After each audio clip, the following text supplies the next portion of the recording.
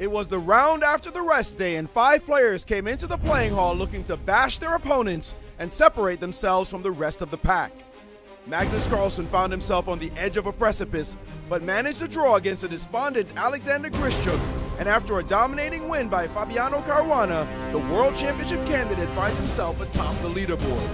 It's Sinquefield Saturday as the top 2 players in the world battle for first place in the tournament.